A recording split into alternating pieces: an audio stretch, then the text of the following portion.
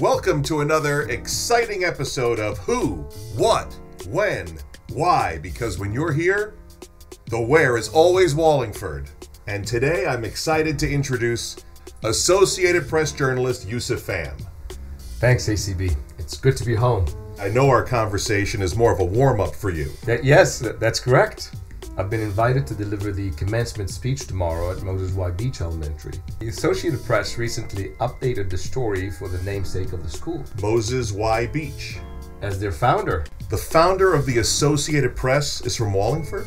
That's correct, ACB. Being an AP journalist with a connection to Wallingford played no small part in my selection to speak in Moses Y. Beach's honor at tomorrow's ceremony. And for those in our audience who are unfamiliar with the Associated Press, The AP news agency bought together 5 New York City newspapers in the mid-1800s. All of them were interested in reporting on the Mexican-American War. This war literally reshaped the United States. Add in California, Nevada, Utah, and New Mexico to the Union. And not to mention parts of Arizona, Colorado, Oklahoma, Kansas, and I believe also Wyoming. The general idea was for the 5 newspapers to pull together their resources to gather and share the news to rein in outlandish spend and cost. The AP is now widely known for its commitment to objectivity and accuracy, all because efficient news gathering laid the original foundation for a public trust. now not to put any unnecessary pressure on you, but are you nervous?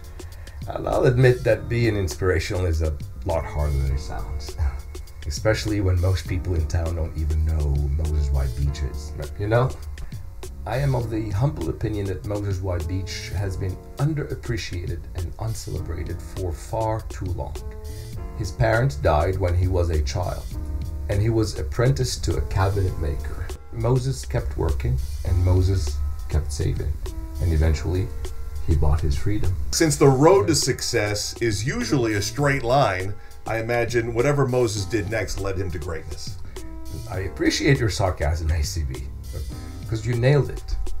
All it took was a short stint as an inventor with an engine that never made it to market. A brief journey as a steamboat captain, a paper mill innovator at the forefront of the Industrial Revolution, a newspaper publisher, a penny paper media pioneer in a race against time. And wait for this, ACB, a spy. A spy? For who? For us. Well, that's a relief. So now that we know a bit more about Moses Y. Beach, let's talk about this big speech of yours. What's it all about? It's the story of my arrival in Wallingford as a boy and what set me on the path to becoming the journalist I am today. It's about our town, our potential, and my first primary source, about me. Moses Y. Beach and our check minus.